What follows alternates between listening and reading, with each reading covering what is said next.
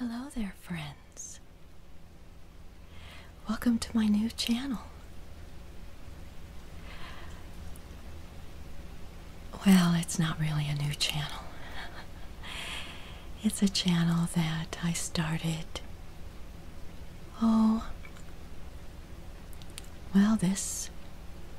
actually, it's been 2 years. It was in March of 2018. And, of course, I wanted to read God's Word to encourage my fellow believers in Christ and to reach out to those who need salvation, who want to learn more about who this Jesus is, what this Bible is about.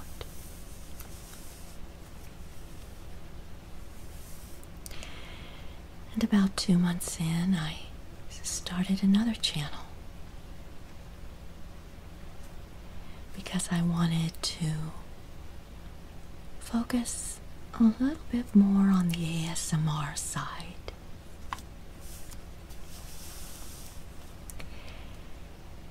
And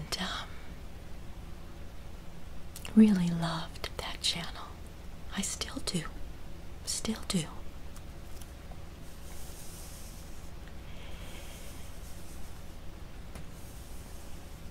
Then, June of last year, of 2019, my mother went to be with the Lord Jesus. And the Lord started really speaking to my heart at that point. I mean, about this channel, about my other channel and this channel.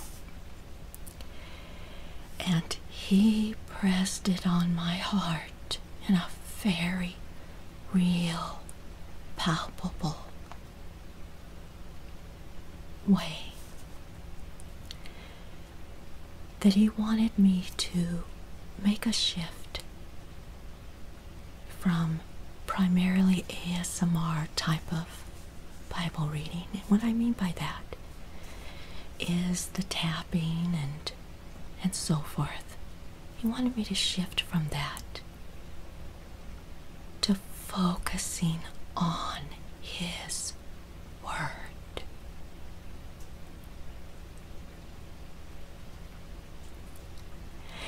And I'm not saying that there's anything wrong with the tapping and all that. There isn't. In fact, I will occasionally go back to that channel and make some more videos. But He wants me to focus on His Word. And yes, it is in the ASMR style in that I speak softly, which is my normal voice. I mean, not this soft, but close to it. When I'm normally talking, I have a soft voice. He wants His Word to be listened to. And the other channel with the tapping and so forth, it's more prone to drive you to fall asleep. And yes, maybe my videos here will make you fall asleep. And that's okay. There's nothing against that. But to make it the primary goal to help someone to sleep, the Lord wants me to shift from. And to make it a goal to try to keep your attention on His Word. I mean, that is really important. He's most important.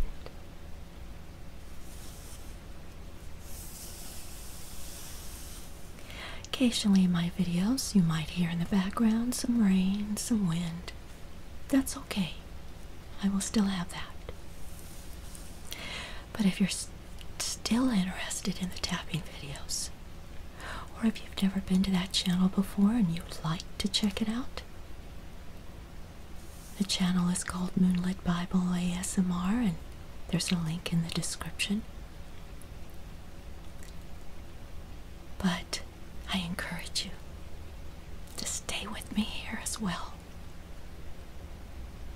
Subscribe to both. Anyway,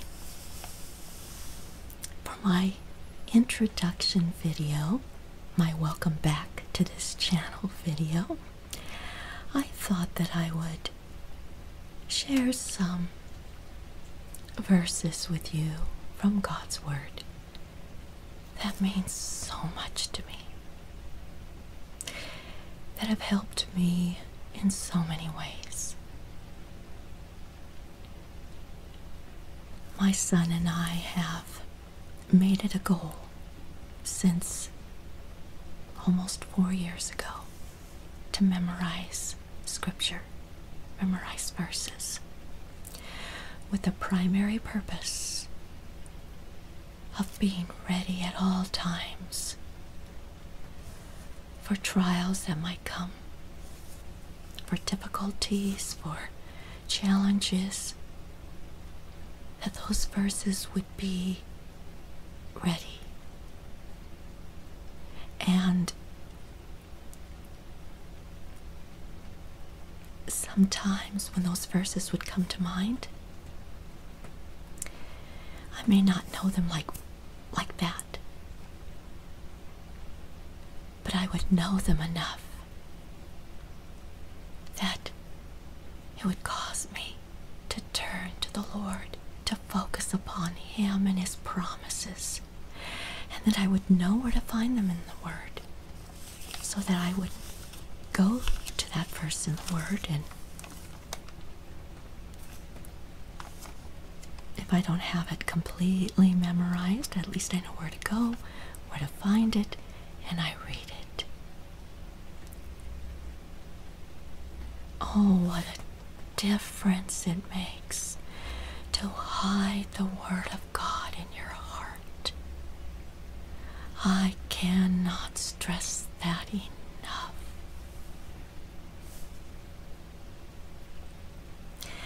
So, got my tablet over here, and I'll turn it on.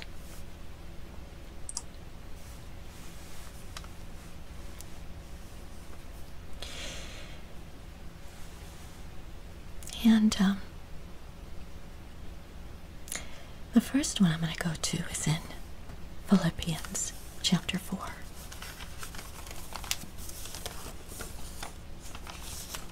Oops, wrong way. I always do that. Always end up going the wrong way.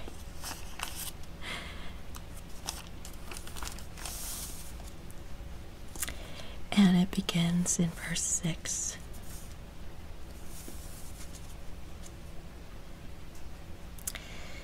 And the verses I will read is verses 6 and 7. And no doubt, if you've been a Christian long enough, you're quite familiar with these verses.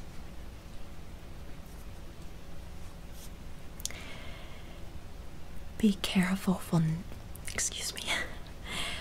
be careful for nothing, but in everything by prayer and supplication, with thanksgiving, let your requests be made known unto God, and the peace of God, which passeth all understanding, shall keep your hearts and minds through Christ Jesus.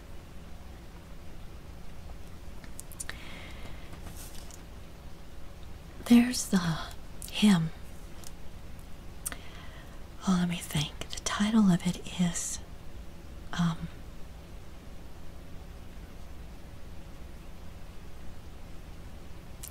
Sweet Hour of Prayer, I believe is the title of it. Sweet sweet hour of prayer. Yeah, I think that's it. And I can't think of all the words in the hymn right now, but the essence of it is that we know how precious it is to be in prayer to the Lord. We know what it's like to be in His presence.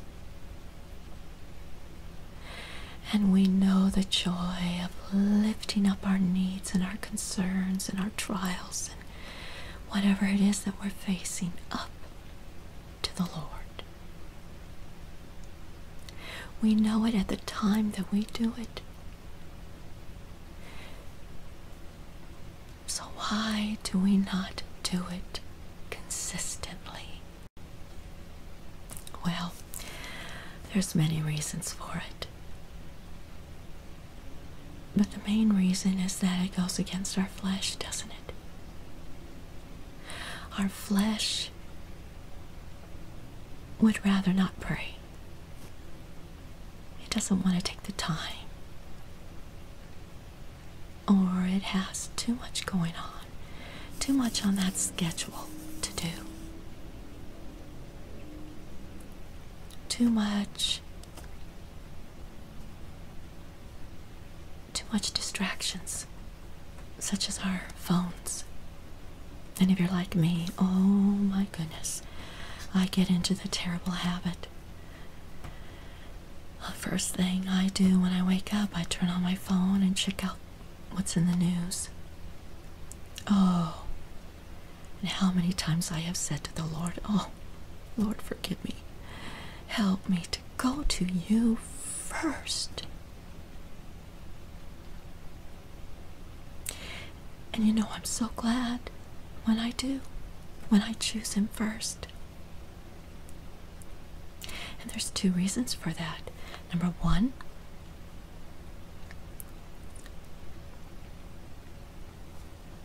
it's important that we have that fellowship with the Lord. It is essential that we maintain that fellowship. He's always faithful. He will always be there. He will never leave us or forsake us.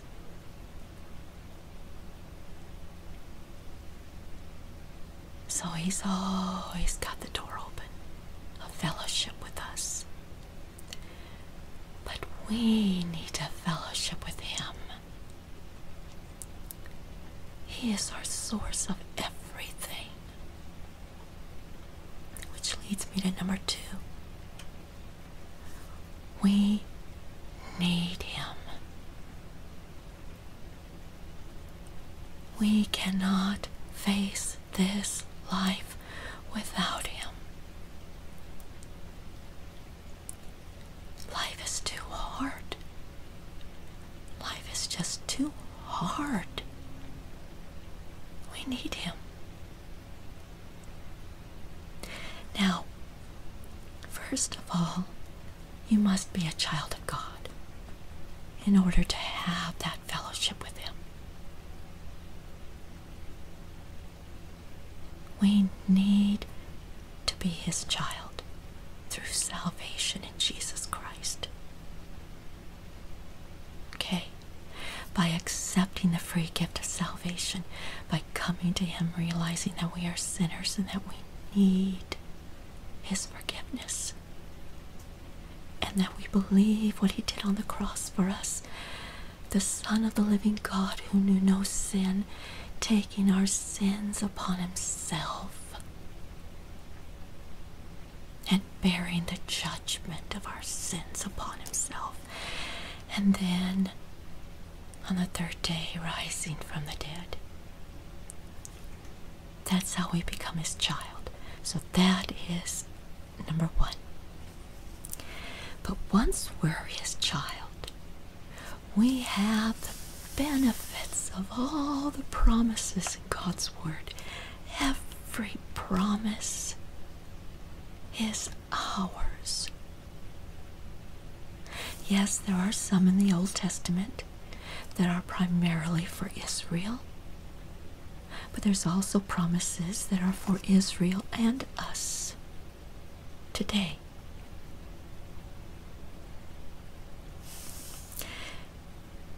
But all the promises are ours.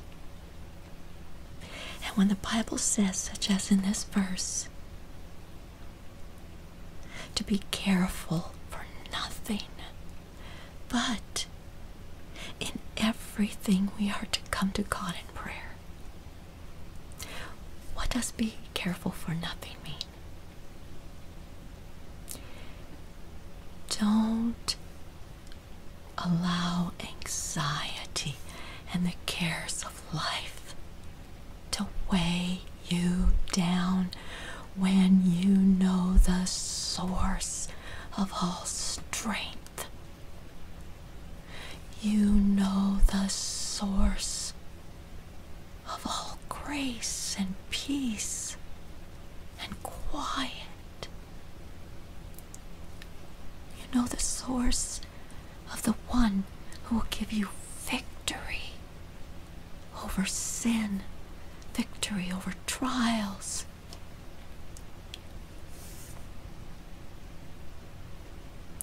So this verse is saying, come to God in prayer.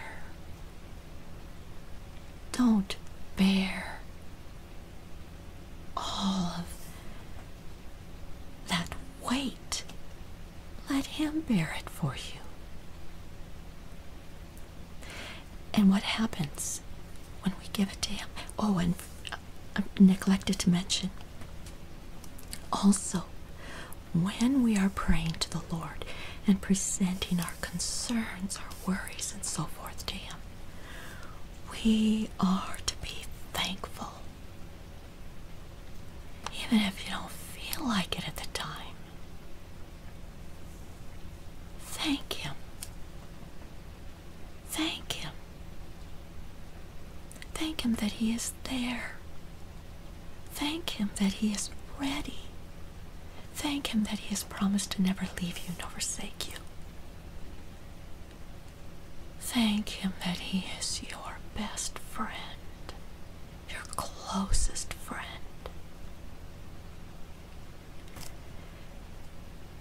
Then, once we have prayed and we've thanked Him, we've given all of these things to Him, something will happen. In verse 7, and the peace of God, which passeth all understanding, shall keep your hearts and minds through Christ Jesus. Oh, let me tell you, there is nothing that can be compared to the peace of God. Nothing.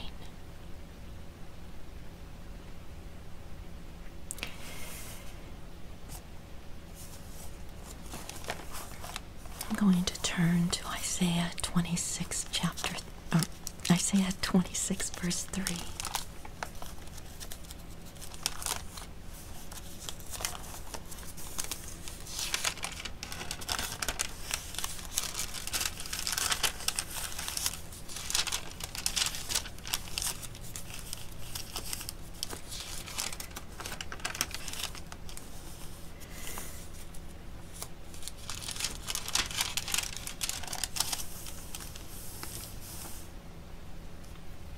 Now listen to this.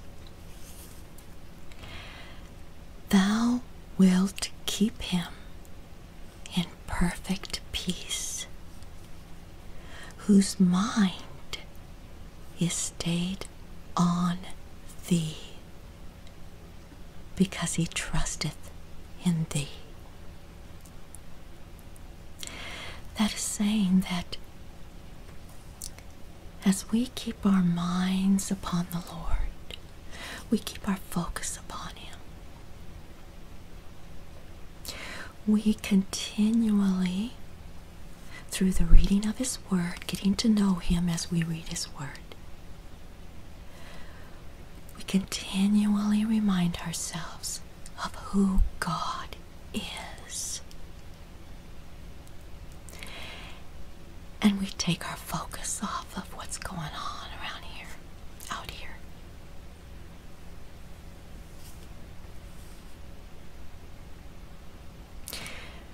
Right now, at the making of this video, we are going through a terrible crisis in this world. It's called the coronavirus.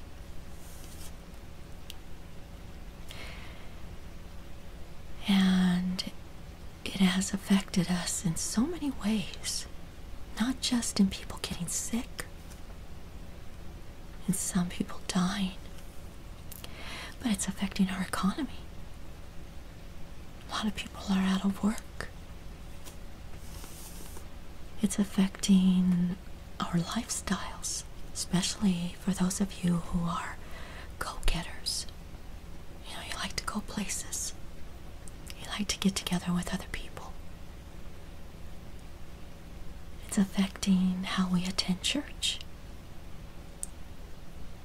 The last couple of Sundays, I've had to watch church via live stream, as well as the rest of the congregation.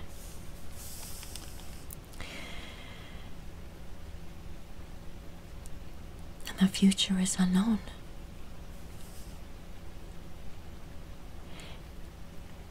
But if we allow, as Christians, our thoughts to be consumed with, when is this going to end? Or what am I going to do? Especially if you're out of work, or you're getting stir crazy at home, or life just seems right now to have been turned completely upside down. If you focus on that, or on anything that pulls you down, that causes the weight of life to burden you and puts you in an emotional state or mental state that you just plain don't like, then you've taken your eyes off of the Lord. Because the Lord, when He makes a promise, He keeps it. And He says here that He will keep us in perfect peace if we keep our minds on Him. And how do we keep our minds on Him? Right here.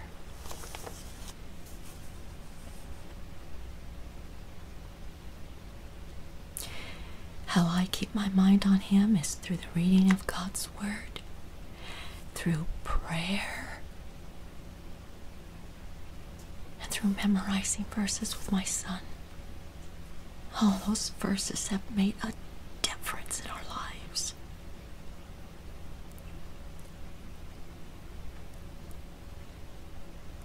Now, am I saying that I'm perfect? Oh, please. If that's all you get out of this, that, oh, she's arrived. Oh, my goodness. Then I have failed. Because if I say that I've arrived at that point, then that means, one, I'm either lying, or two, I'm in denial. Because you see, we're human. And while the objective is to keep our minds on Him at all times, yes, that's the goal. Oftentimes, I fail in that area. I have to tell you, I've had my fair share of saying to my husband or my son or my daughter when she comes to visit, or whomever is listening, when is this coronavirus thing gonna end?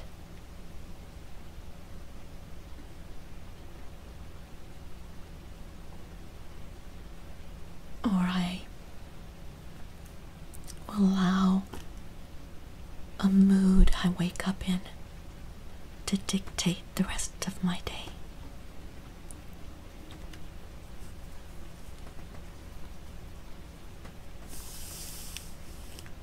Or I do the very thing that I mentioned at the beginning. Wake up in the morning and go right to my phone, check the news, scrolling. And it's funny. I'll say to myself, oh, I'm just going to check this real quick. I won't read it. I just want to see what the headlines are. And then I'll get right into God's Word, right? Do I? No. Because you see, the thing is, the people who write those articles know how to get you. They make very interesting titles. So you're like, oh my goodness. Boom, open it up. And then you read it. And that's one thing after another. And then, before I know it, it's time to get up and start my day. And I know very well what I've done. And you see, I might at that moment be living off the fumes of the day before, when I really was exercising, keeping my mind on the Lord. And I think that those fumes left over from yesterday will do just fine for today. Maybe I'm on that spiritual high. Oh, but that will only last for so long.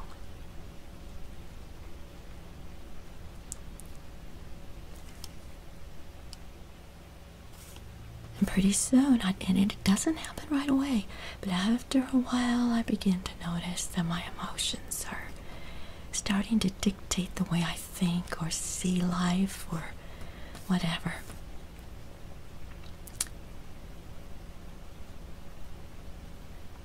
And pretty soon I allow my flesh, the world, and the devil to run things.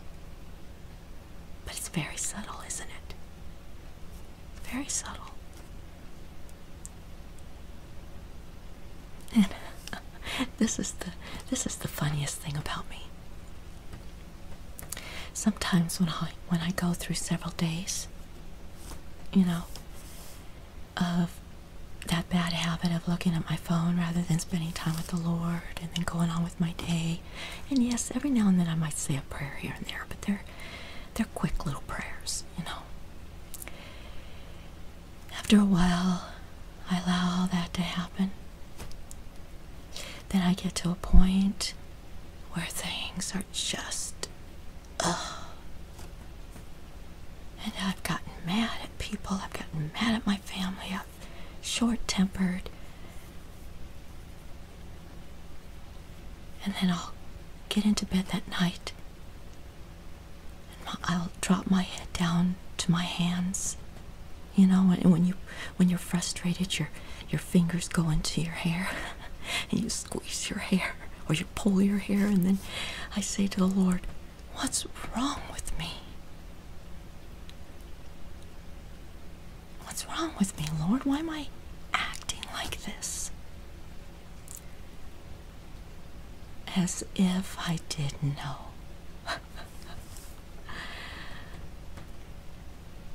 And then I'm reminded, I didn't seek you first. I didn't walk with you, Lord. And so I come back, and I get right back into His Word. Aren't you glad that God allows us to kind of fall apart? It's not fun at the time, but it brings us back to Him. And I have to admit, I'm glad that He does that.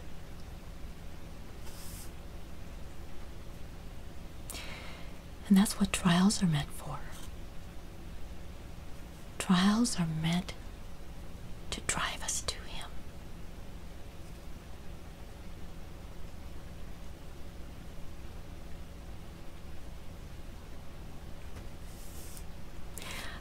I'm going to close with something funny that happened. The other day we had an earthquake.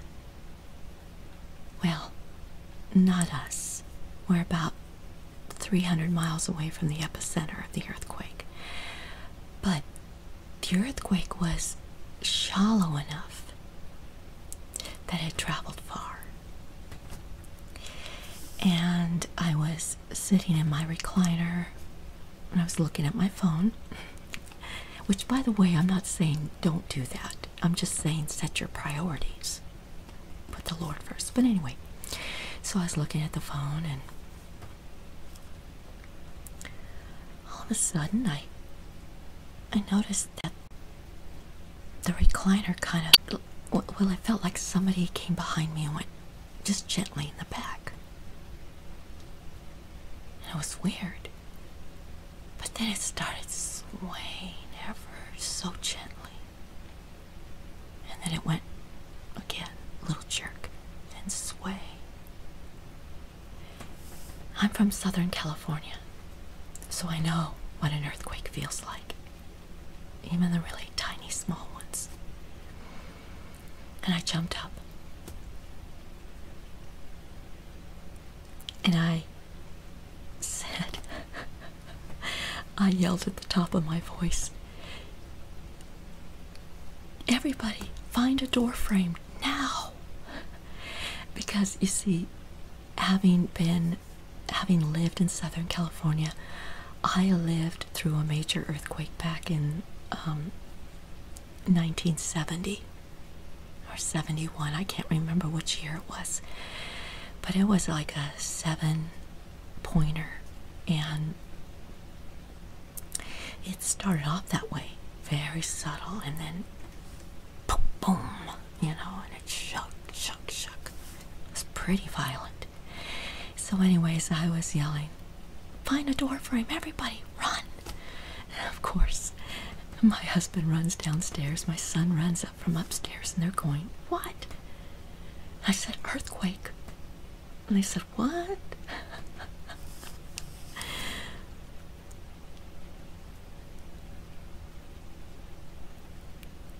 And then I watched some videos of those who posted, videos that were closer to the epicenter. And they were so calm. There was a little bit of excitement, but they were calm. And I thought, oh, my Lord Jesus, look at me. To react like that over a simple little rocking, that's ridiculous. But I did read somewhere, in my defense, that those from Southern California who've lived through some major earthquakes tend to overreact. Like they had an earthquake in Seattle one time, and I mean, it was a moderate, very low to moderate earthquake. And the regular people were like, "Oh, wow, that was an earthquake." Where those from Southern California were the ones that panicked. Because we know they start off like that and then get out of hand. Okay, I gotta go. I'm almost out of space on my phone. I don't know why I shared that with you. I guess my point is, when using that example, when we're not in God's Word,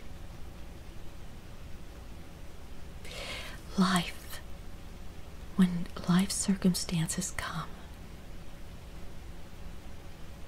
we're not prepared.